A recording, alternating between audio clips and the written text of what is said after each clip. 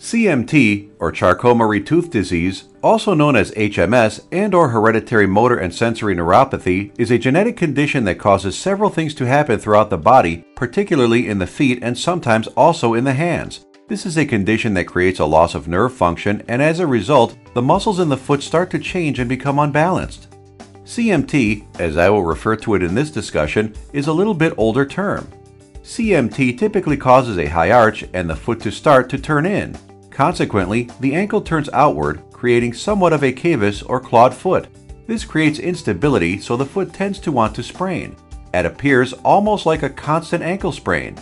This disease is progressive and tends to create increasing deformity over time. Weakness usually becomes more significant as you age or become older. CMT is more common than most people know, affecting 1 in 2,500, and usually it's found in populations where that gene is more present. If you've noticed that you're having or have developed a more significant claw foot or a cavus foot, this is a foot with a higher arch and is even also associated with toes that start to curl up as well, then you may have this condition. You may also have conditions that are related to this, including some conditions of the spine or neurologic disease that's causing the foot to deform. In any case, if you start noticing progression of any deformity in your foot, it's appropriate for you to see a doctor and have this reviewed and looked at to ensure that this isn't something that needs to be addressed in an early security stage of the disease. You know you have Charcot-Marie Tooth disease if after your physician has made the diagnosis, and you also can connect it to any family members who had it as well. From home, there are a few things you can do to try to reduce some of the symptoms that happen from this condition. There are over-the-counter ankle braces that can help to reduce the potential for ankle sprains. Also, shoe wear should be chosen that is neutral, has relatively good padding, has plenty of room for your toes, and the high arch of your foot. Athletic shoe wear is usually the most appropriate and less symptom-producing of any of those types of shoes.